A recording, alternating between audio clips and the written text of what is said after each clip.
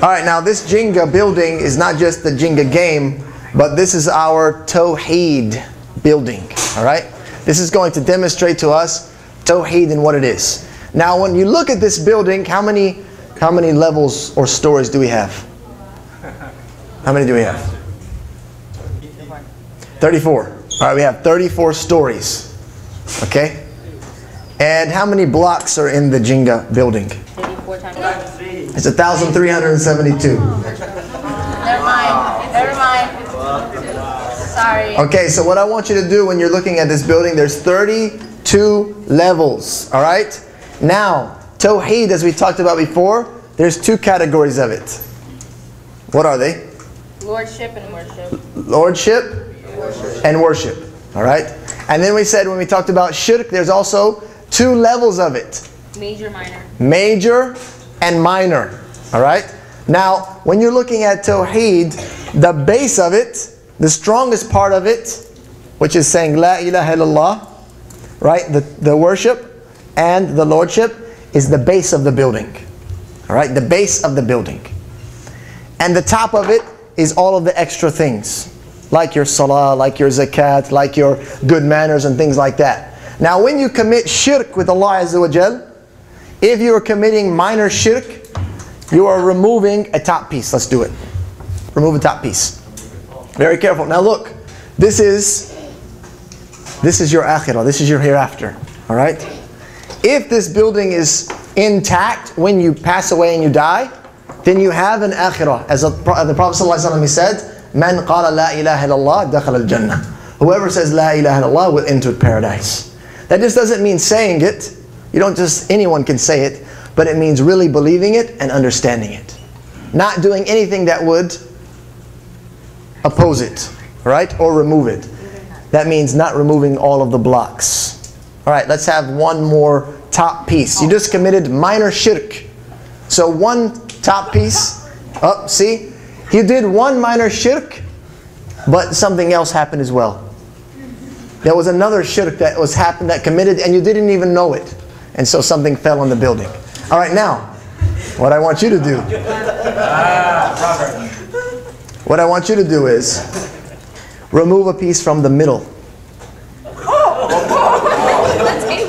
Don't make the biggest shirk and bump the table, and it'll be all over. Lower. Yep. All right, careful now. Careful.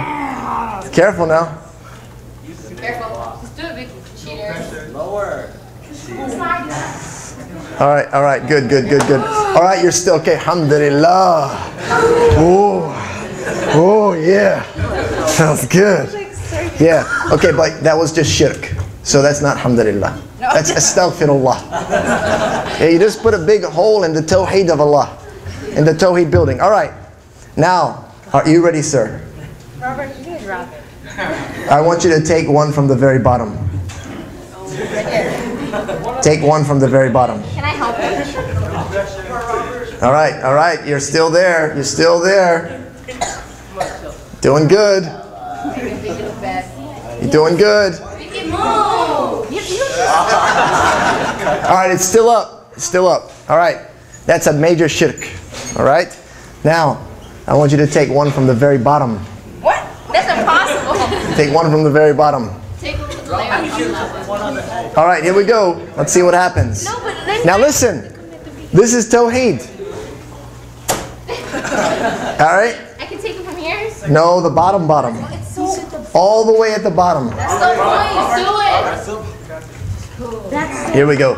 If it stays up, I'll give you 25 points. All right, give us one piece. One shirk. Major shirk. Here we go. What's going to happen? Here we go. Come on. Yeah. No, that's so impossible. Just drop it already. Can I take both of them? Do both. Okay. Take both. Take it. Take both.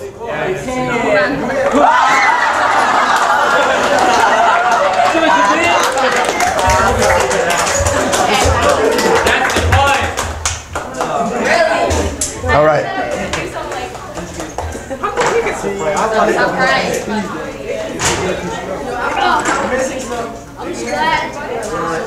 Okay, so now that the building has been toppled, all right?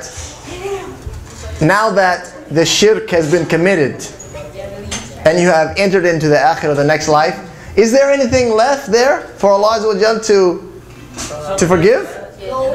It's gone. There's nothing left. There's nothing remaining of La ilaha illallah. Remember the hadith, whoever says La ilaha illallah will enter paradise. Your La ilaha illallah building has been destroyed.